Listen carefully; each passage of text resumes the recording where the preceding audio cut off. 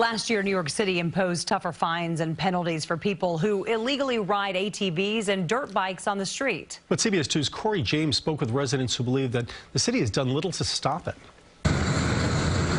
It's literally hundreds coming down the block. Some Upper East Side neighbors say this is happening at all hours of the day, multiple times a week. ATVs and dirt bikes taking over New York City streets illegally. It's a real problem. Lynn Genovis lives near 74th Street and 1st Avenue.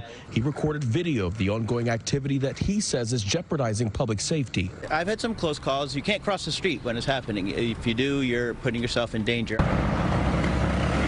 This footage shows riders popping wheelies in Chelsea as they spread across all lanes of traffic for an Easter Sunday cruise. It's gotten really bad. Ryan Myers also lives on the Upper East Side. He says the illegal riding is nonstop near his building, which is not too far from Mayor Adams. I'm shocked that with him being so close that nothing has been done. We asked Councilmember Eric Dinowitz about the issue. I do not think enough is being done to ensure our safety and to protect and improve our quality of life here in New York City. We know the reasons why high-speed chases in New York City are not a good idea, but we need the NYPD to have a presence and to enforce the laws that exist. According to a police source, the NYPD last April to October took more than 3,000 dirt bikes, ATVs, mopeds, motorcycles, and scooters off the street.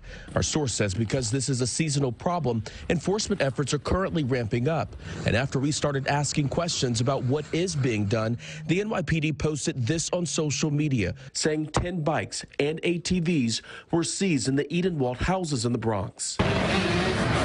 Those who were fed up with the noise would like to see more of this. I think they really need to get them off the street, confiscate them. Cory, CBS 2 News.